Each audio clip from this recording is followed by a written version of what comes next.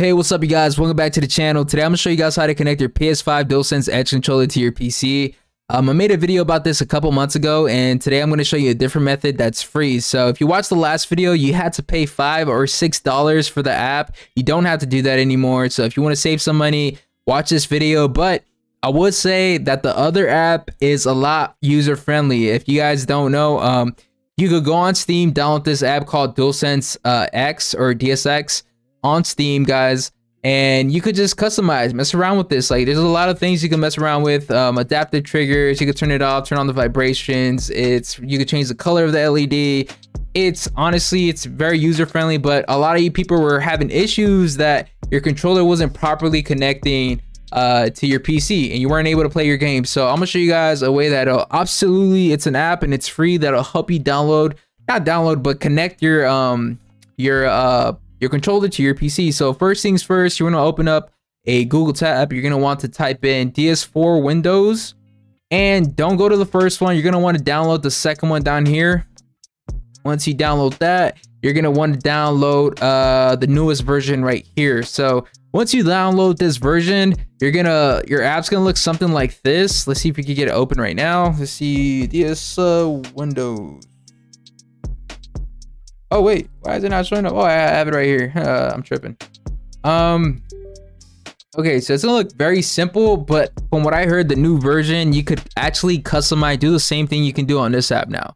So you could customize the adaptive triggers and all that stuff. So I have the older version because I don't know, the older version just connects. I don't know, I like the way it connects. It connects on the spot. Right when I turn on my PC, it's like, you know, the newest and greatest. But a lot of you people obviously want to use the new function of your controller. So download the latest version. It's gonna look something like this, and it's very simple. You come here, customize the LED color. I'll tell you your battery life, the controller that you're using.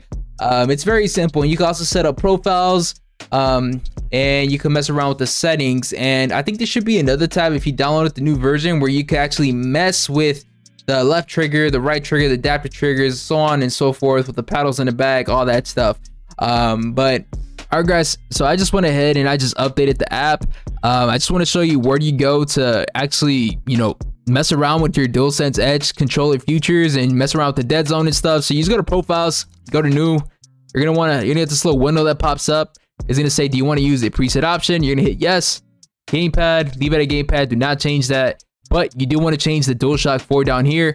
Once you do that, the reason we're doing this is because you want your game to pick up your controller as a PlayStation controller, meaning in game when it says, hey, pick up this item, it's going to show square and triangle as opposed to A, B, or whatever X on an Xbox controller. So this is very important. Hit apply. And after that, you know, you got all this function. You can mess around with the dead zones on your analog sticks, anything. It's really up to you. You could turn off the adaptive triggers, change the light bar color. It's really up to you, man. It's so much customization, gyro, you know, you got all that stuff. And for the paddles, I know you guys are gonna have questions on the paddles. All you do is come down here and you can just double click and just change your function. Very easy. It's not that hard to use. If you do want to get into the nitty gritty of this, there is a video online. Just type in how to use DS4 Windows on with PlayStation 5 and they'll get into it and I'll show you how to do this. But this is just a quick video on there's a better version. You know, I mean, it's not as pretty as this, and as user friendly, but it's free, and honestly it connects immediately and it's way better, and this is why I use this instead of the app. Okay, so yeah guys, download this app, DS4 Windows. It's free. Very simple to install. Once you plug it in, it works automatically. And if it doesn't work, it's probably because you don't have this installed. Let's find that real quick. You're gonna want to go to, where is it, bro? Controller driver setup right here. And you're gonna want to install the first one. And then restart your computer and then plug in your controller and it should connect right away. And if that doesn't work, you're going to want to install the high driver, and then it should work after that. There should be no issues whatsoever. So once you do that, it should be good. But you don't have to install this. First, try this out. First, install this, plug it, see if it works. If it doesn't, you probably need to install this driver right here. And if that doesn't work, install this one down here. Very simple, man. Easy setup, and that's it. Plug and play. Also, I think it's very important for me to mention real quick that You're gonna want to make sure it's run at startup is ticked.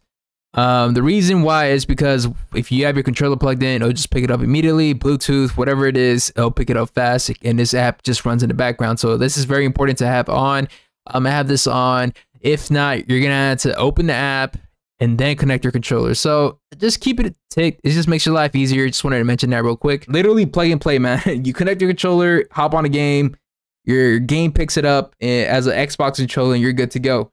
And that's it. That's pretty much it. And so if this video was helpful, make sure to hit the like button.